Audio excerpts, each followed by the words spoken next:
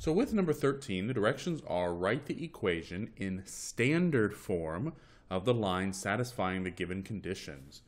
All right, so I think this is the first question of the practice test so far that we've been asked to work with the standard form. So let's go ahead and write exactly what the standard form is. And you'll recall that it's ax plus by equals c.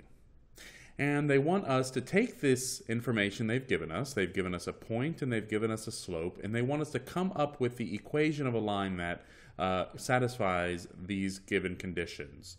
And so when we're given a point and a slope, we want to use the, wait for it, point slope form. And sometimes I really emphasize kind of those two words. When they give us a point and they give us a slope, use the point slope formula. Only because with the point slope formula, which is y minus y1 equals m times quantity x minus x1, you are able to take this information, plug it directly into this formula, and solve for either the standard form or slope-intercept form, depending on what the directions ask you. And so you'll recall that when we are finding the slope of a line between 2 points, we label our points, don't we? We label x1, y1, x2, y2. Well, we're going to do the same thing here, except when we have one point to label. So this is going to be our x1, and this is going to be our y1.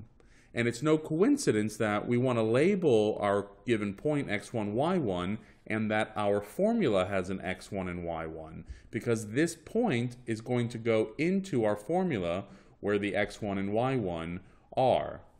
Similarly, we have an m, we're given a slope, and the m that we're given and the m in the formula are one and the same. So we're going to plug in that m value into the point slope form. So let's go ahead and do that. So we have y minus y1. Well, what's y1? Well, in this case, it's 3 equals m. Well, what's m? Negative 2, not negative 2/5, negative 2/3 times the quantity x minus x1. Well, what's x1? 4.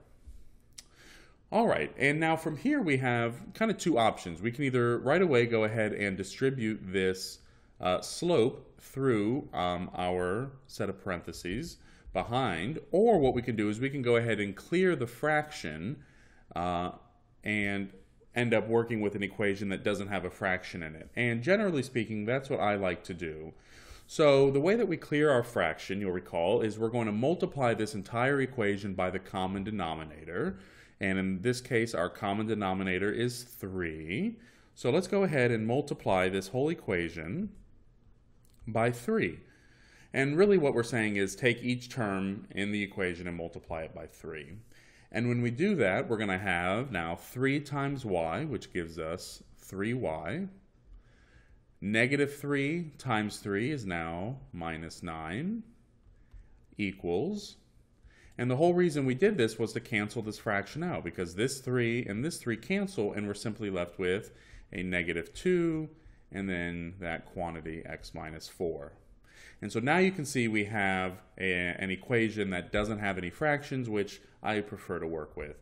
But these two equations are saying the exact same thing, just one has a fraction and one does not. But these are equivalent equations. All right, so now let's go ahead and put this equation into standard form. So the first thing we want to do is let's go ahead now and distribute this 2 through. So we'll have 3y minus 9 equals negative 2 times x gives us negative 2x. Negative 2 times negative 4 gives us a positive 8. And if we want to put this equation into standard form, ax plus by equals c, that means I want my x and my y on one side and the constant, the number without a variable, on the other. So let's go ahead and start doing that. Well, I want my x and my y on one side. So I have my y on the left, and so I'm good there, but my x is on the right-hand side. So let's go ahead and move this x over by adding 2x to both sides. And when we do that, I'm going to go ahead and go over here to give us some more room. We're going to end up with now 2x plus 3y minus 9 equals 8. All right, so this is looking a lot better than our previous step. We have our x and our y on the left-hand side on one side, and we have our constant here on the opposite side, but I still have a constant on the left side with my variable. So let's go ahead and move this constant from the left to the right, and we'll do that by adding 9 to both sides, and that's going to leave us with 2x plus 3y equals, and then of course 9 plus 8 is going to give us 17. And so now I have my x and my y on one side, my constant on the other. That matches the form of the standard form of a line and of an equation, and so I know I am good to go here. All right, so what you again are doing when you are given a point and given a slope, you're using the point-slope formula, and using this formula to take you through so that you can rewrite the equation in either standard form, which is what the directions here were, or you can also write your equation in slope-intercept form if that's what the directions are asking.